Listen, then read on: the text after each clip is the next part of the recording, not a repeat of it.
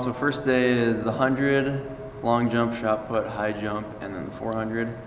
And then second day it goes hurdles, discus, pole vault, javelin, 1500. Oh, toughest ones will probably be hurdles and pole vault will be two of the big ones for me. Some of the other ones like, long jump, shot put, and discus I don't have a whole lot of experience in.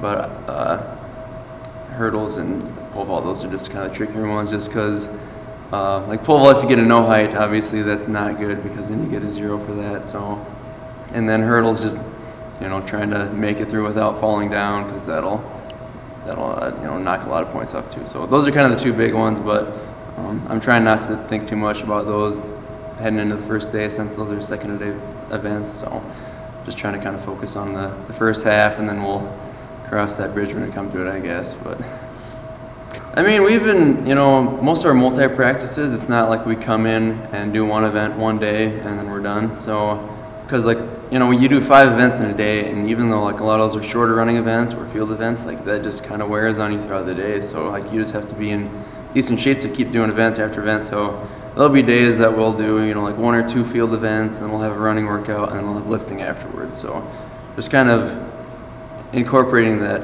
event after event type schedule into our training throughout the whole year. I guess for me, just throughout the last, couple weeks, but just being able to do multiple events a day and running and lifting and just having that in our schedule really puts us in a good place for the multi-heading in. So yeah, so I remember when it was Jim Fuller was the guy that recruited me here. He was the old coach, so he said what he looks at for the men's is people who are either pole vaulters, high jumpers, or hurdlers in high school, just because those are kind of the 3 more like event-specific techniques, where you're not really doing any of those other movements in other events.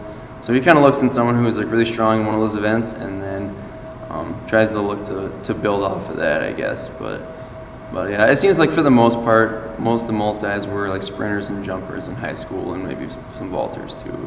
It's not based off of place at all. It's all based off of time or distance or whatever. So, if I'd high jump 6'3" and get like 10th place, it'd be the same thing as whether I'd get 6'3" and get 2nd place.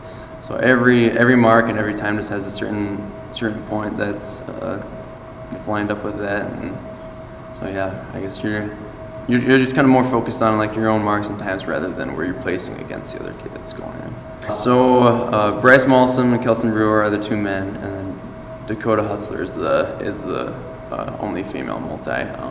Bryce and Kelson are sophomores, and Dakota's a freshman. Bryce is good events. He's a really good hurdler, really good vaulter. His PR in vault is 15 or 15-1. So I mean that's just crazy for a multi. That's placing at the open vault every year. So.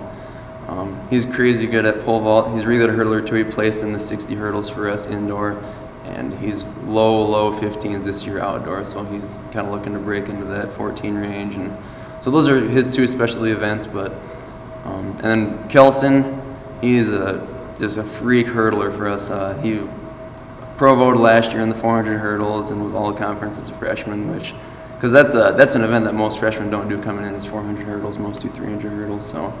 That was a great job by him last year. So yeah, he's a really good hurdler.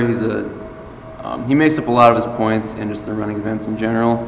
Like his 400, he's 50 flat, high 49 will be his open, and his 1500 is another good event for him. So, and trying to think of his PR in pole vault. I believe his is 14.6 as well. So I mean, as far as our multi-pole vaulters go, that's like the top of the conference, having 15 and 14.6. So, and then as far as Dakota goes, she really doesn't have one that's a huge weakness for her, but I know she placed in the long jump indoor, so that'll be a good event for her.